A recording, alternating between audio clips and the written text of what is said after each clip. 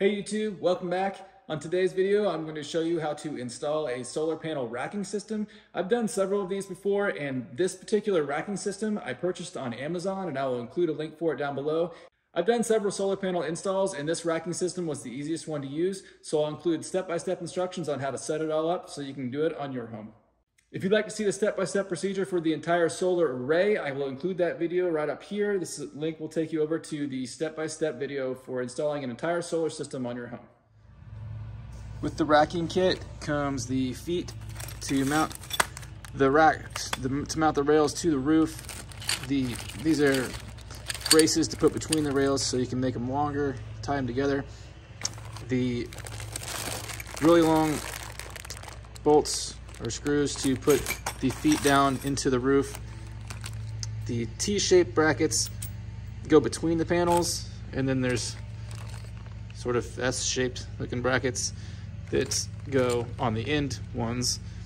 Then it also comes with some extra little brackets like this. These are for like mounting micro inverters. Since we're going to be using a string inverter for this setup, we won't need those. Put those back in the box. And it came with 2 extra bags of bolts. The bolts are different lengths, they are in my hand, and they can be exchanged out for the bolts that are in these if your panels are different sizes. That makes this kit universal for all different size panels. So I'll have to check and see which size bolts I will need for the panels we're using today. It also came with some rubber gaskets that go underneath the feet, that go on the bottoms of the feet to keep this from leaking.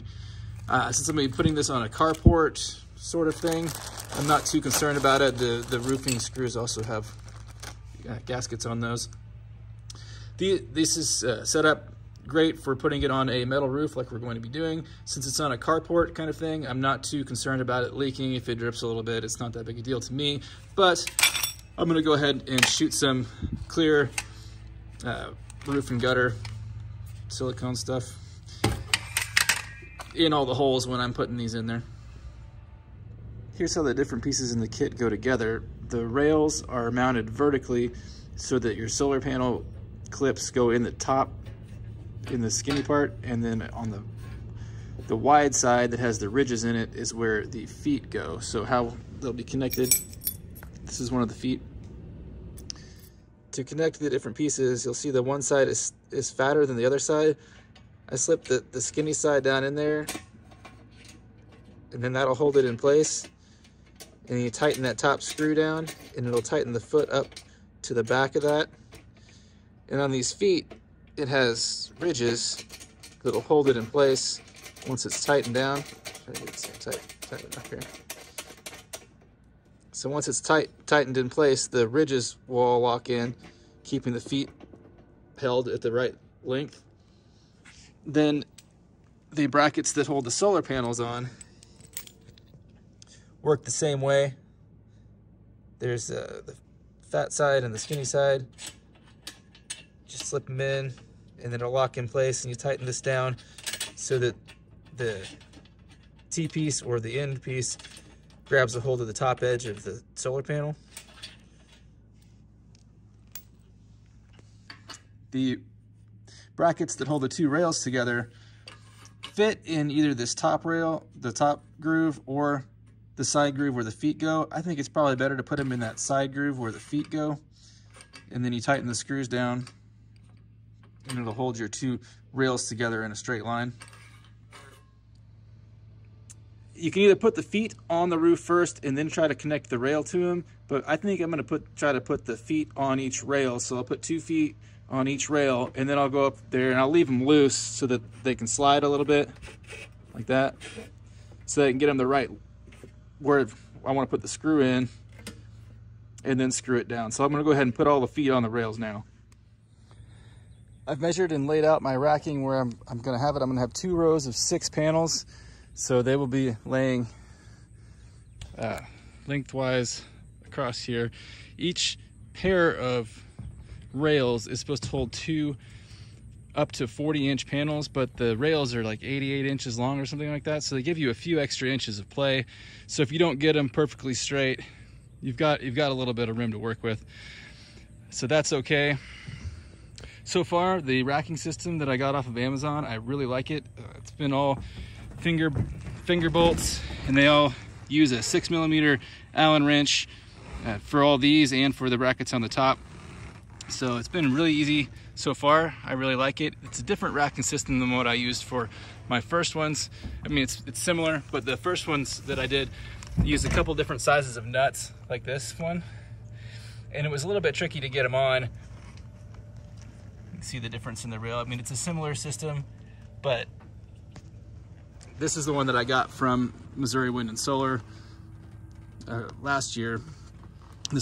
The set that I got off of Amazon, I think I'm liking it better. It seems to be pretty much like everything only fits one way, and it's been super easy to use, so I like it. My next step is going to be screwing in the railing I'm going to remove one of the existing screws in the roof, and then you put one of these in between the foot and the hole in the roof so that it lines up, and then you'll drive one of those big roofing screws down into there.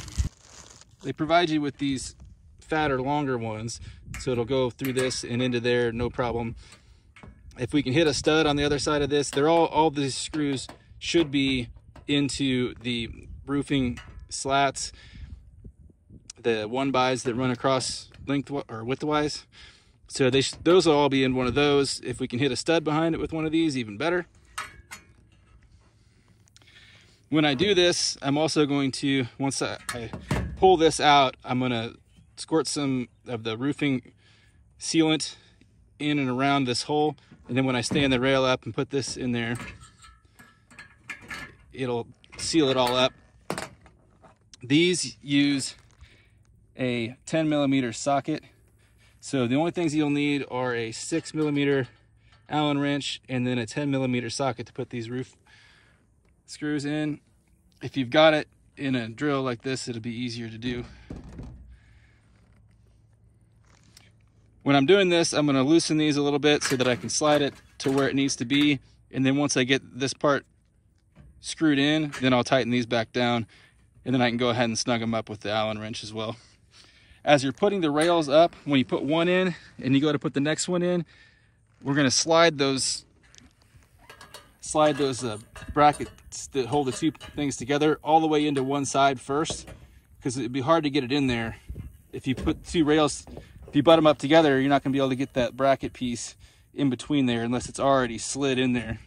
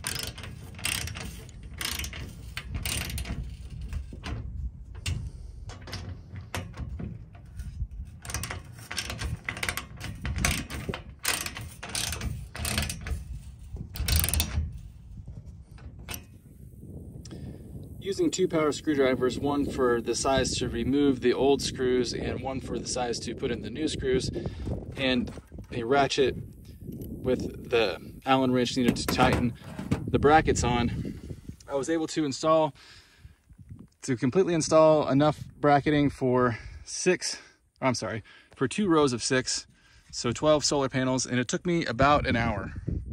So it was really easy to put the racking together. Time to get the solar panels out and ready.